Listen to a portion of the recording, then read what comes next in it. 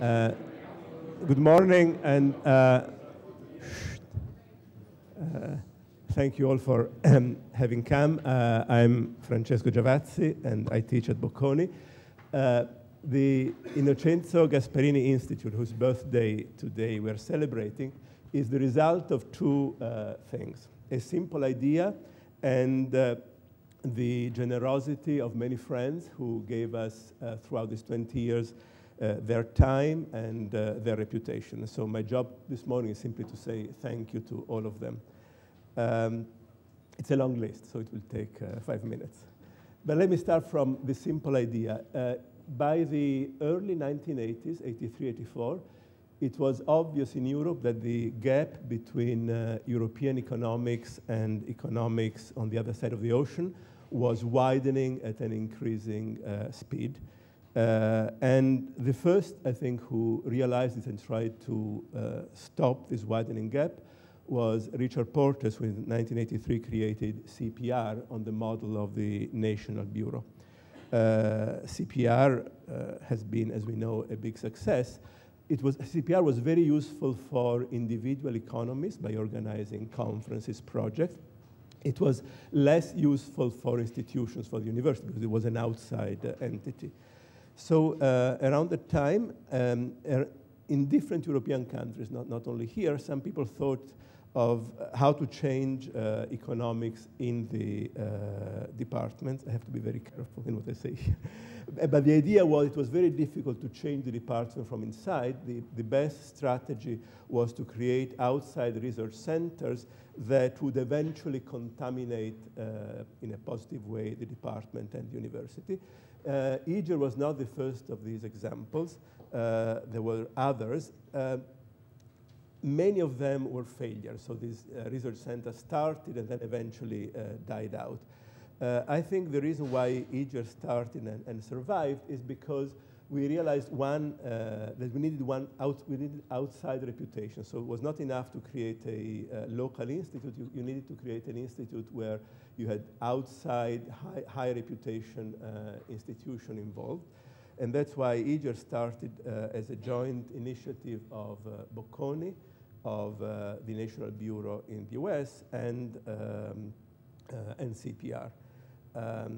And in the board of IGIER, since the beginning, the three institutions are represented. Now, the board of IGIER never met, except maybe the first time. And it's a good example of a credible threat. Very rarely, I think in these 20 years, I have memory only twice, where we had some problems in bringing IGIER ahead, and the simple hint that we might have to ask Marty Phelps and Richard Portes to take a plane to Milan and join a board meeting was enough to solve everything within an hour. So it's I think this, but I really think that this was what made the IGIER experience different from other experiences. Of course, over time, over 20 years, the initial objective, which was to contaminate the university and Bocconi, worked. And Bocconi did many things by itself, but I think the presence of IGIER had a positive effect on the evolution of the university, which is completely transformed in 20 years. Now, who are the people behind this? I think there are 4 people.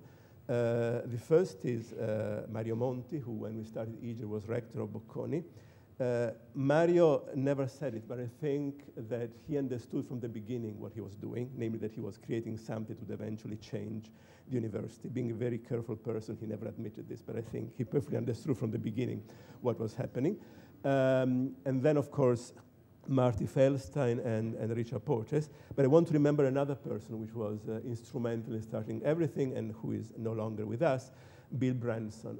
Marty Feldstein was at the beginning understandably very cautious about spending the NBR name. It was the first time the NBR was doing something outside the US, and he was very cautious.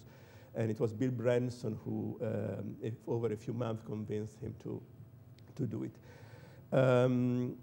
Then we started. So we started with a program of postdoctoral fellowships in 1990. There were 6 postdocs in 1990, and then over time, the number of postdocs increased. Another element of the outside reputation is the selection committee for the postdoc, which was very important at the beginning. The first chairman of the selection committee was Stan Fisher, who was kind enough to be here today. That particular selection committee was very interesting because another suggestion of Mario Monti was go for diversity. Don't have something, in particular in the selection committee, that would look Yankee or only American. And Mario had a very good idea. He suggested Augusto Graziani. Nobody knows who Augusto Graziani is among you. Augusto Graziani is a very good Italian economist. Now he's relatively old. I would put him certainly on the extreme left of the political spectrum, many slots beyond what was the Communist Party. And it's more difficult to place him in terms of economics. He certainly was also on the, if there is a spectrum in economics, on the left of the spectrum. And, but this gave us credibility. But it was obvious that who was selected was not Stan and the MIT connection that got it. The interesting thing that I mentioned, Professor Graziani, is that Stan and Professor Graziani would come to the meeting of the scientific committee having tied their hands. So they used to write down on a piece of paper the ranking, there were many applicants, the ranking of the first 5 applicants. And very rarely, I used to look at the rankings before anticipating a disaster. Very, very rarely the rankings differed. And so the meeting used to take 5 minutes. Why the name? Why Innocenzo Gasparini, another person that many of you never heard? Innocenzo Gasparini was the rector of Bocconi before Mario in the early 80s and passed away a few years before we started IGIER. Innocenzo Gasparini, and let me thank his wife, who was nice enough to come here with us today, was a very unusual Italian economist. After graduating just after World War II, he received the Rockefeller Foundation Fellowship and went to the US. He visited first Stanford and then Chicago, then eventually came back to Italy and became a professor here and was here for a very long time. Why was he very different? Because at that time, late 50s, early 60s, any bright Italian economist that you may have met would go to Cambridge, England to study with Piero Sraffa and destroy, in my view, his life studying reswitching. Some of them have been lost. Others eventually, like Luigi Spaventa, sort of realized what they were doing and changed. But Luigi Spaventa, for example, spent 20 years of his life working on reswitching. Professor Gasparini understood that and sent all of his students, or most of his students, to the US, a few of them to Oxford, but very far away from Cambridge. So I think that if he had been here today, I think he would be happy of what we have done in his name. So we started in 1990 with 6 postdocs. They were financed by the European Commission. The Commission understood early on that this was an interesting project and gave us a significant grant whose title was Reversing the European Brain Drain in Economics. I think is one of the good ways that the Commission spent its money.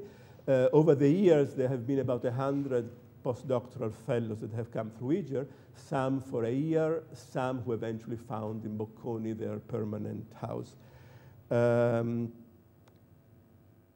Whom should I thank? Well, in terms of people, the various members, I mean, the governing council was not only the 3 I mentioned. At various points, Jordi Galli was part of the governing council, Steve Cecchetti, who I think should be coming now, Giuseppe Bertola, Franco Peracchi, and then the directors of IGIER, Guido Tabellini, Roberto Perotti, Carlo Favero, and our recent director, Maristella Botticini. And of course, the people without whom IGIER wouldn't work, Luisa, Laura, Ornella, Melissa. What has been the outcome? I've looked at the output. In the first 10 years, there are 157 IGIER working papers. Out of the 157, 100 eventually got published, 25 in top 6 journals. I say top 6 as opposed to the usual top 5 because IGIER always had a very strong presence in theory, so I add JET to the group of the top 5. So I'm sure that Pierpaolo will agree with me. in the following decade, the number of top 6 journals jumped from 25 to 50. And so I think this was a good achievement. And along with those publications, we got 4 ERC grants. ERC, for those who don't know, is the successful European attempt at creating something like the National Science Foundation in the US. And I think, I don't know exactly, but 4 ERC grants makes IGIER one of the places that had more ERC grants in the first round. That's all. So I think that especially the students who are here and who knew nothing about the history now know a bit more. What about these 2 days? IGIER has many different areas, so it was impossible. We had the choice. Either we had a conference on one of the areas, making everybody else unhappy, or we found a different format, and Maristella found this format, whereby for each of the areas we will have a discussion about what we have achieved in the past 15 years and what lies ahead in terms of interesting research questions.